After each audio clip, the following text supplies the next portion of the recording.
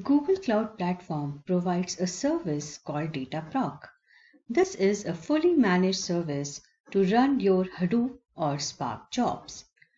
Hadoop, Spark, and other open source tools as part of Hadoop ecosystem are used widely for data processing. Today, we are going to understand more about Dataproc. Hello and welcome to Architecture Simplified. Every week, we share daily tips on certain service of Google Cloud Platform, and at the end of the week, we share a detailed video to cover all the pointers shared as part of the daily tips in the week. This week, we shared daily tips on Dataproc, using which you can run Hadoop and Spark jobs on cloud. Here are the daily tips shared on Dataproc.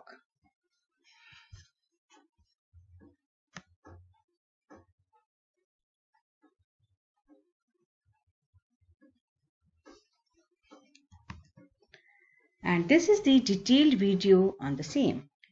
Before we can understand about Dataproc, let's understand how and why Hadoop emerged.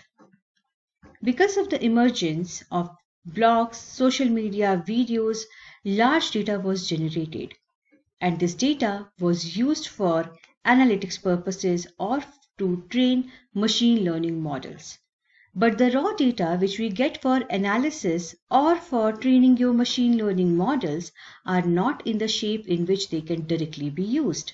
So the first step is to make sure that the data is in the shape that can be used for analytics or ML purposes. The job of a data engineer is to provide useful and clean data to the data scientist so that they can use it for machine learning models or do data analytics for analytics purposes. When you have to process the data, you need storage capacity also to store the data, and you need computing resources to process the data. When it comes to handle large amount of data, putting all the data on the same database server is not a great choice. So we needed many compute power to process the data. So we needed a distributed storage and computing option. That's where Hadoop came into picture. Hadoop is an open source framework that provides distributed storage system and allows you to distribute processing of large data across clusters using MapReduce programming model. Hadoop has three main components. HDFS, which is Hadoop Distributed File System. This is where data is stored. It uses distributed file system design. Then you have MapReduce framework, which allows you to write applications to process the large data in parallel on different clusters. In 2004, Google published a white paper on MapReduce algorithm that divides the task into parts and assigns it to different computers to process. Hadoop uses same MapReduce algorithm to process the data. You have third component, which is YARN. It stands for Yet Another Resource Navigator. It was introduced in Hadoop 2.0. It separates resource management layer from the processing layer and manages the resources for data processing. This was a very high-level overview of Hadoop components. Now let's understand some of the limitations of Hadoop which were addressed by Spark. In Hadoop, the MapReduce which processes the data is slow. Also, Hadoop is not fit for streaming data processing. Then Spark came into picture, which processes the data in memory, and so it is 100 times faster compared to Hadoop and also handles both batch and streaming data. But it is expensive. There are few Hadoop limitations which are also addressed by Google Cloud Dataproc. We will discuss them in detail, but let's first understand what is Dataproc. Dataproc is a managed and highly scalable service for running Apache Hadoop, Apache Spark, and other Hadoop ecosystem tools on Google Cloud. There are many highlighted points in the definition of Dataproc.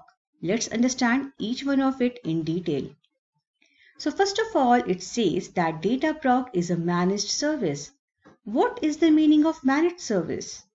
It means that the hardware update, software installation, their maintenance activities, all these things are taken care by Google Cloud. So, you as a user don't have to worry about the hardware and software installation updates.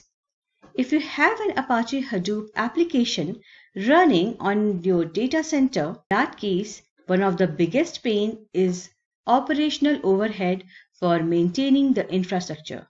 But in Dataproc, you don't have to worry about the operational aspects, and you can start focusing on your application and its data and whatever insights you want to get from the data, and not on the operational part. When you use tools of Apache ecosystem like Pig, Hive, etc., you need to update the version of the tools. But in Dataproc, that is also taken care by Google Cloud. The next point in Dataproc is it is highly scalable.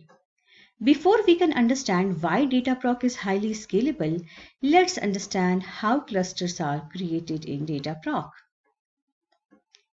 You simply create clusters by specifying what computing options you want to spin up, for example, compute engine.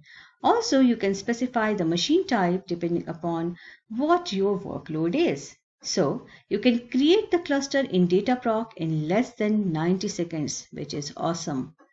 At the same time, if you compare it with Hadoop, creating clusters used to take hours or sometimes days if you want to get more instances. Isn't Dataproc a fantastic option in that case? Because creating a cluster or spinning up more compute options is very easy and quick in Google Cloud, that's why Dataproc is highly scalable. You can have similar compute engine instances as part of your managed instance group also in your cluster. And we know that scaling through managed instance group is very fast. Even if you may have computing options of different machine types in the same cluster, still spinning up more computing options is very easy and quick in Google Cloud compared to Hadoop. Dataproc has built-in support for Hadoop and OSS tools, which are created on top of Hadoop ecosystem. That's why if you have an existing Hadoop application running on your data center, or if you want a fresh Hadoop application created on Google Cloud, you should go for Dataproc. If you have an application using Apache Hadoop or Apache Spark at your data center, you can start using Dataproc just by using lift and shift. You don't need to make any changes to your code. Isn't that awesome? Also, you can run jobs meant for different purposes in your application on different clusters instead of running all the jobs in a single cluster and maintaining the configuration of each job. Computing power and data storage are tied in Hadoop. When you move your Apache Hadoop application to Dataproc with lift and shift, you still are using HDFS for storage because Dataproc integrates well with Apache Hadoop and HDFS. Now, if you don't want to run any job on the clusters, you can shut it down so that you don't incur the cost.